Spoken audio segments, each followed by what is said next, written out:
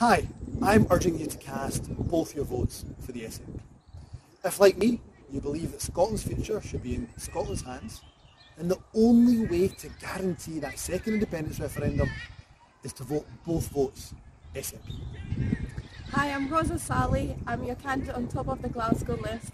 The one thing that I know is that Boris Johnson is terrified of an SNP majority. So don't gamble with your vote. Make both votes SNP. Rosa's absolutely right.